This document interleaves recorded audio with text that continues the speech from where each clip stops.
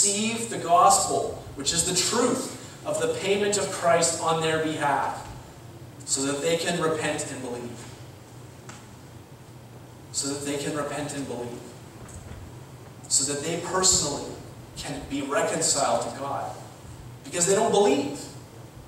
When Jesus comes and he says, the first things out of his mouth are, the time is fulfilled, repent and believe the gospel. Believe the gospel. It was finished, it is finished, it forever will be finished. God is not angry with you. You are not at war with, you might be at war with God because of your wicked works, but God is not at war with you. Amen. He's not at war with you. He wants you to be reconciled to him. Right? So that you can have peace.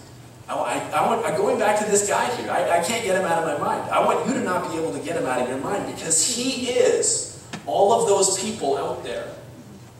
And he is us. He was fighting a war that did not exist, and no matter how much propaganda you dropped on that man, he did not believe it. Something else had to happen. What was it? The picture for me is him giving his sword. That's what does it for me. All weapons are given up. All weapons are given up. Even before that happened, in order to convince him that the war was finished, somebody had to go and tell him personally. His commanding general. What's that? His commanding general. His commanding general. Even before that, Nokia Suzuki went to that man in person and sat with him and befriended him. He had to have somebody reach out to him in person. You can drop all the leaflets, right? But if you are not a friend, it doesn't matter. It doesn't matter.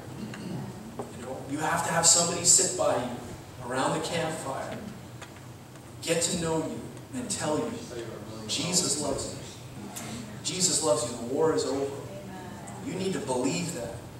You need to believe that. When you believe, it's to the saving of your soul. Amen. Right? When you repent, because you see the goodness of God. You know, the Bible says the gifts and calling of God are without repentance. Right? Who moves first? Does Hiro Onada move first? Or was their peace made independent of him? Right? That's the only way this works, folks. And I think we get it mixed up. I get it mixed up myself sometimes, because I'm a sinner. But you always have to think that God was in Christ, reconciling the world unto himself, not imputing their trespasses unto them, but unto Jesus. And he has committed to us the ministry of reconciliation. Amen. Now,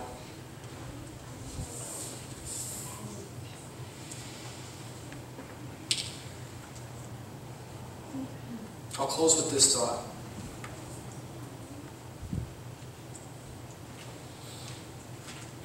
I think it is of the utmost importance that in order to be able to communicate that it is finished, you have to know it yourself. Wow. You personally have to know it yourself. This is not an abstract concept. You have to understand that in the body of Jesus, through his sacrifice, reconciliation from the Father's perspective has been made between you and him.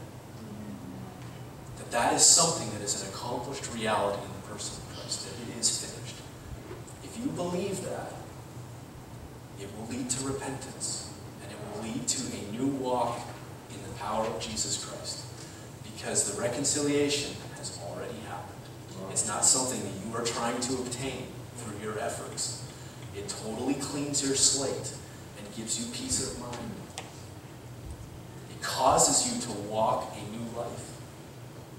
Right? Right now, as I'm sitting here, as I'm standing here today, I'm telling you, on behalf of God, as a minister of the gospel, it is finished. God is not angry with you personally. He's not. He looks, and the sacrifice of Christ is sufficient to make peace between God and humanity, and between God and you personally. God loves you, right? God loves you. And so this ministry of reconciliation that is to go to all the world, this message that it is finished, that is to go to all the world, this message of peace, must first be believed by us. And so if you are engaged in a war this morning that no longer exists, and you do not have peace in your mind because of wicked works that you have done, you need to repent and to believe the gospel, because it's finished. Right? And when Hiro Onada surrendered his sword, and he wept uncontrollably, because for 30 years he had been engaged in a war with an enemy who was constantly hunting him, and there was nobody there. There was nobody there, because it had been finished. Praise the Lord, it has been finished. Amen. Let's sing our closing hymn. I believe it is hymn number 632.